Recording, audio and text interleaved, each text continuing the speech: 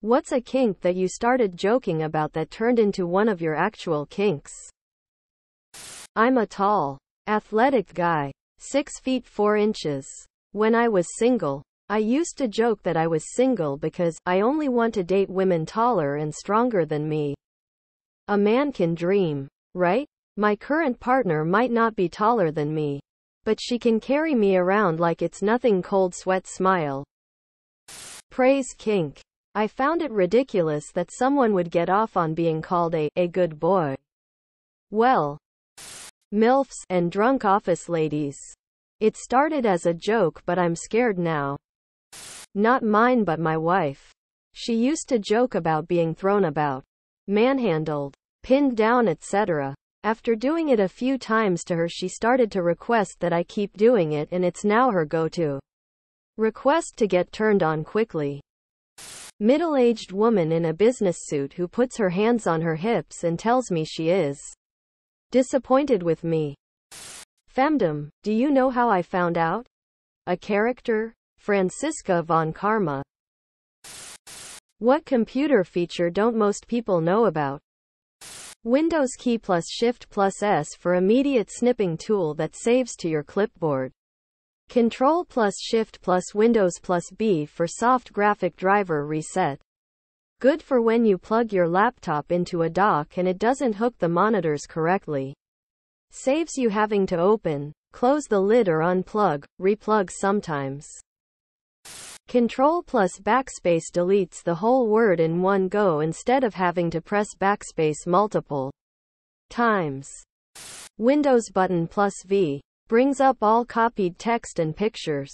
The amount of people I've taught this in workspaces as they thought computers could only copy one piece of text at a time. For multi-screen users, Win key plus arrow keys can be used to quickly partition each individual screen with Windows. You can have full halves or quarters be taken up by a window with this trick. People at work always seem surprised when I lock using Win plus L and get straight to desktop by Win plus D. One I've not seen mentioned is Control plus Spacebar on highlighted text. Reverts all the text formatting to the default. Great for when you copy text into an email, document with different formatting, font, text sizes, etc. Also, there is a feature in Word where you can change text from all caps into sentence case, lower case. Saves having to retype if caps lock is accidentally left on. You have 30 seconds to say whatever you want to your pet and they will understand. What do you say? I love you more than you could possibly imagine. Stop eating the fucking houseplant. Stairs. My dog is deaf.